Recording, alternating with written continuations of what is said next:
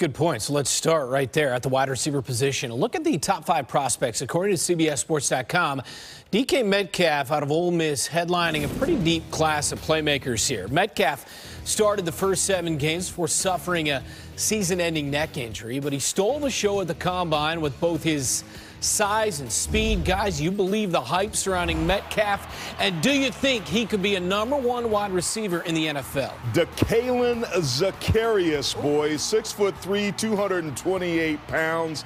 He's a big-bodied, explosive receiver. Watch that with the concentration with the one-handed grab there. That's really what he does. He big-backs guys. He bullies them. He's a big physical presence. Takes him a while to get going, but once he hits that final gear, there's nobody that's going to be able to catch him. He's still got some stuff to prove, but if he does, it's a great place to start because he brings some intangibles that not many receivers in the history of this game have ever had. Well, he's big, he's fast, he's strong. If you're a defensive back, if you're a cornerback, or if he's in a slot and you're challenged by him, man, you better get up in his grill. You better challenge him in those first couple of yards because it won't take him long to hit that big, long stride and be gone.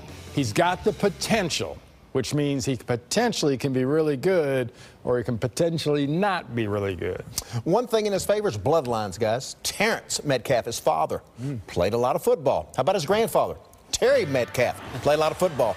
And again, you go back to that size that we're talking about. Love this body to be able to shield off defenders. And then he also has the speed that we talked about for a big man. So we're talking about 6'3", 6'4"-ish, 220 that can move and create separation. Ball skills incredible. And you see the numbers from last year for DK Metcalf. Obviously, injuries have been an issue throughout his career, not just last season, which obviously was cut short by an injury. Now to his teammate, A.J. Brown. First-team All-SEC last year while setting single-season receiving records for Ole Miss in both yards and receptions. Lot to like about A.J. Brown. To me, this guy is a slot bully. He's got the quickness of a point guard, but the athleticism and body style of a power forward. He likes to be able to play physical. Kind of reminds me of Juju Smith-Schuster. Still needs to develop a little bit, but there's a lot to like about Mr. Brown here. Looks good in a uniform. I love this, guys. When he catches the football, turns into a running back.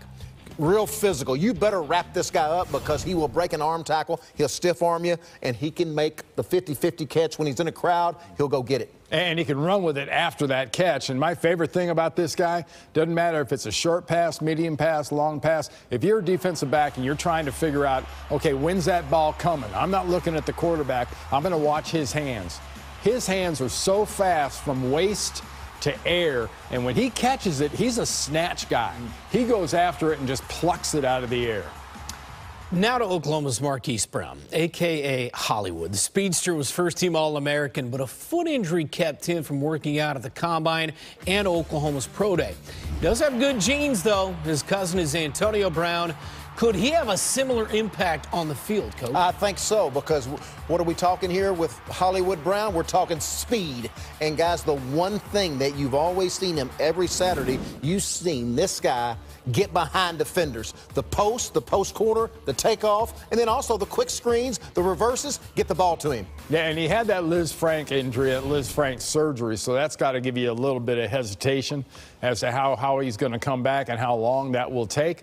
But, I mean, you can't coach that speed. And it's not normal speed. And we're talking 4.3 speed. That's the kind of speed he brings. And he can accelerate past people. You think he's going fast, then he hits you with that little 5th gear on the outside. This is the best burner in the draft. He's got the most speed by far. And Randy talked about it. If you have speed, you have it. Well, this young man has it in spades. He's a home run hitter. He can do this. He can catch underneath and take it to the house and take a little pass and turn it into a big game, or he can lift the top off the defense. This is a player that requires safety help over the top. Nobody wants to be able to deal with him one-on-one. He's a slightly undersized wide receiver, so some of the bigger, more physical corners will be able to man him up at the line of scrimmage, so he's going to have to learn to defeat jams. But you can move him. You can line him up in the slot. You can do a lot of things to eliminate that, to maximize his greatest skill, which is his speed, which he's by far the best in this draft when it comes to that. All right, up next, Arizona State's N'Keal Harry, a 3-year starter for the Sun Devils. He had an impressive combine showing, but what do you make of this physical receiver at the next level, Randy? Not a quick, sudden receiver. He will battle you for the ball. If it's a 50-50 catch, it's a 75-25 catch. He's going to come down with it. His problem is going to be separation, and separation is the difference between college and pros. I agree with Randy wholeheartedly. It's not a 75-25. It's a 90-10. When that ball goes up in the air, he goes and gets it, man. Whether it's the back shoulder, he's going to be the player on the field who can go up and high point that ball. He plays with the swagger. He's almost got a defensive player's mentality when you watch him play. He wants the ball. He wants to punish. He's not going to separate. He's not uber quick. But if you need that tough, hard catch that's contested in a small window, N'Keal Harry's your dude. That's him. A physical receiver, a guy you can count on. Will catch it in the crowd. Maybe not have the separation, but when the ball's coming to this guy, boy, you feel good about him catching the ball, putting it away. Physical, tough competitor. And even, you know, when he's going across the middle, guys, a lot of times there's some receivers that have alligator arms, get a little look around. He concentrates and focuses on the ball. All right, good stuff, guys. So which wide receiver will hear his name called first on draft night, and how many could go on day one? For those answers, let's check in with our NFL insider, Jason Lockenfora. No position group in this draft is more puzzling to evaluators than wide receiver. I can't get two guys in the same organization to tell me who they love the most, much less guys in other organizations to agree on a consensus that, yeah, this is the #1 wide receiver. They like a lot of these guys, but where they fall is one of the big mysteries. DK Metcalf got all the press coming out of the combine, and rightfully so, but when teams go back to his tape, they still see some holes there. They still worry about some things laterally. Can he do this? Is he a natural catcher of the ball? All things being said, I think he goes in the first round, but I'm not sure he's the first wide receiver off the board. If you made me pick today, I would say Marquise Hollywood Brown out of Oklahoma. People see a lot of Deshaun Jackson in him. I think he will be the first wide receiver taken. Yes, he's coming off an injury, but there's so much dynamic stuff to him. He's so twitchy. He's so fast. I believe he will be the first wide receiver taken. And the other guy I hear the most about as we get closer to the draft is Hakeem Butler out of Iowa State. Don't be shocked if he sneaks into the first round as well. Jason, thanks. So look at how many wide receivers have been taken to the first round the last 5 years. Slight decline over the last 3 NFL drafts.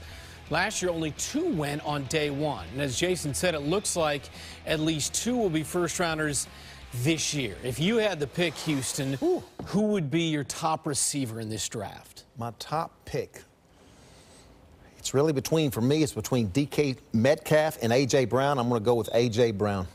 And is that because of the health? Because of the health. Okay. And he likes that big body there. I'm going the opposite way. I'm going to go small body, but a jitterbug, somebody with some speeds, and Marquise Brown. I think what he brings to the table from a skill set, you have to assume he's healthy. You see Deshaun Jackson, you see Tyreek Hill, you see somebody that can break open a ball game. He's #1. Yeah, the crazy thing about him, though, Aaron, is, you know, your points are absolutely right.